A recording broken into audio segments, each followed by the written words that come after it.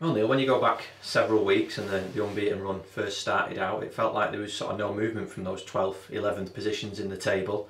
And despite recent results now, it's 6th place in a playoff spot and a challenge really to embrace that you would have taken.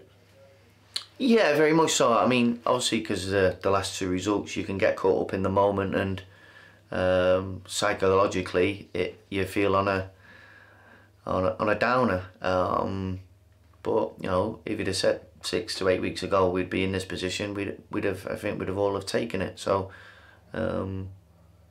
we've got 4 games to go. We've got to improve upon what we've shown in the last 2 games, particularly in the final third.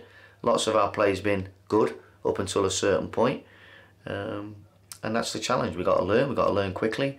The results are king at this stage of the season, so sometimes you sacrifice elements of the performance if you get the result, because there's less time to work on things in training and less time to work on that during the course of the season, because now we're at the business end of the season. But it's a great challenge and it's an exciting 4 games to look forward to. You mentioned exciting 4 games. This is obviously a really good one against Sunderland. It was 10 days ago.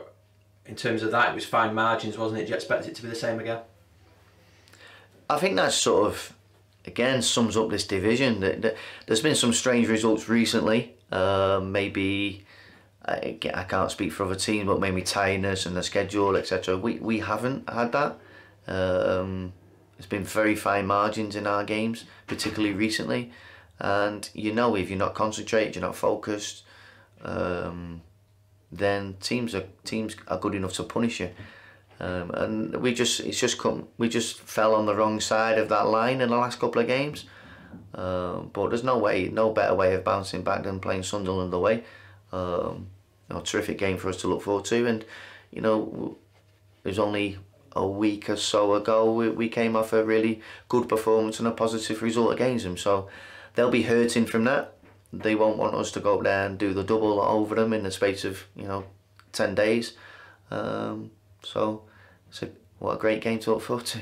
We've said on previous occasions, it's always these games at the top end of the division that have brought the best out of your side. Yeah, our record against the top teams this season has been outstanding, really, barring Lincoln, and I think we were unfortunate in both of them games we played against them. We've got a good record against the top teams. We rise to that challenge, and there's no reason to doubt why the players won't be able to do that again tomorrow night. Tough game, obviously, away from home against a top team, but I say we've done it so far this season. Yeah, I'm really intrigued to see if we can go and maintain that again. Kevin Stewart was able to join in with the team for a session after the game on Saturday. Does he come into contention this week? Hopefully, yeah. He trained last week. He's had no ill effects from the training he's done. So if he trains again today, hopefully we can include him in the squad tomorrow. Obviously, Elliot can't be involved, so that's a natural change that we'll have to make anyway. But the squad will be very similar to what it's been for the last few games. Is he at a point where you think he'd be fine if he had to go in at any stage? Because even when he missed a pre-season and signed for the club late, he went straight in and performed brilliantly, didn't he? Yeah, and that's Kev for you. That's all you need to know about him as a person and as a professional. He's been pushing himself to get back as quickly as possible. He's desperate to be involved, loves to play, wants to play, looks after himself unbelievably well. He is the consummate professional, and I wouldn't have any hesitation about putting him into a game and starting him in a game like this. And he has the sort of experience for this time of the season as well, doesn't he? Yeah, he does, yeah. I think that's important that, that those senior players, whether in the team or without the team, they help everyone. We've got a relatively youngish group. Not everyone, but some of them are maybe new to this type of situation, and it's important that we all help each other.